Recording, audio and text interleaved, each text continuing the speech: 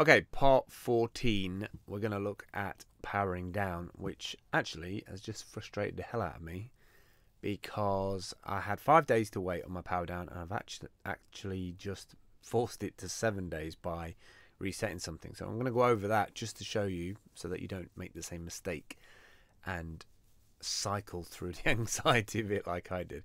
So the second column here, which says Steam Power, you'll see that I've got 877 Steam here.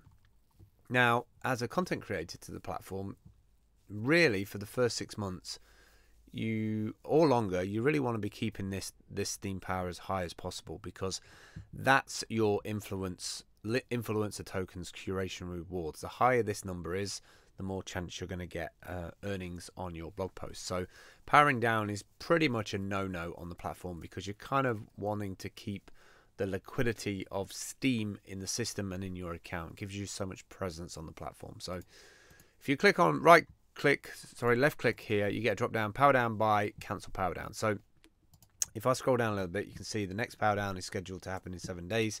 That was 5 days. I made a mistake of doing this. I'm going to show you what I did. I clicked on power down, and this is a relatively new feature, is that you can adjust this slider to say how much of your Steam you want to power down. Now, when you power that down, say I selected 500 exactly, which I don't know if you can even type that in. I presume you can type it in, and then selected power down. What it does is, if you're already powering down, it resets that counter back to 7 days. So be super careful with that.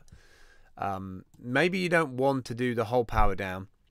Now, after 7 days, you don't get this full amount of 877 Steam, which is my maximum at the minute. You get a 13th of it.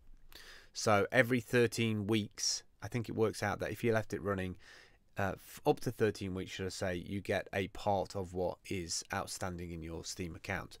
So it's a way of taking bits of your Steam power out into Steam, and then you can do what you want with it at that stage. Turn it into Steam dollars, or even take it to an exchange like Block Trades and transfer it to a fiat currency. But be really careful about this power down bar.